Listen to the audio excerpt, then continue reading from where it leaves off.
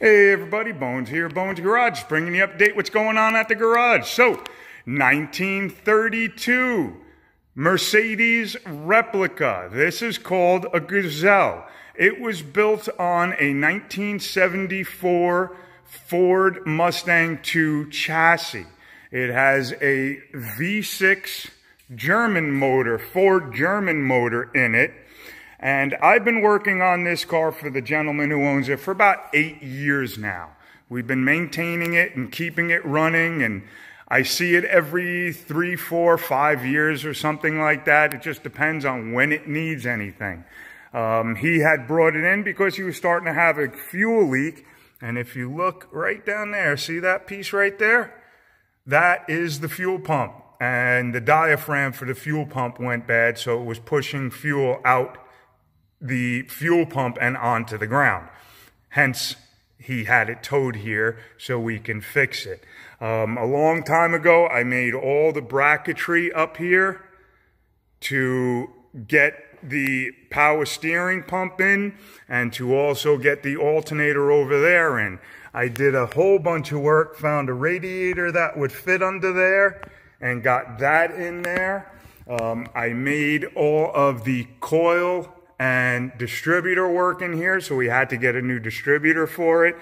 And I mean, just a ton of work I've put into this car over the years. So it is a really cool car. Right now we're getting that fixed. We have a few little wiring issues that we're going to fix. This wire back here for the tail lights is starting to fall out, as you can see right there. Plus, the way it sits, it was going to start rubbing against the tire, and it went right over here, which it was rubbing against this leaf spring. So we're going to actually take that, cut it in half, and send it through the body and then through the fender, and then put a mount somewhere over here with a nice acorn screw, and then put it into the tail light. So this way it's safe. And then we're going to do the same thing on the other side. And you can see how this one is still where it is.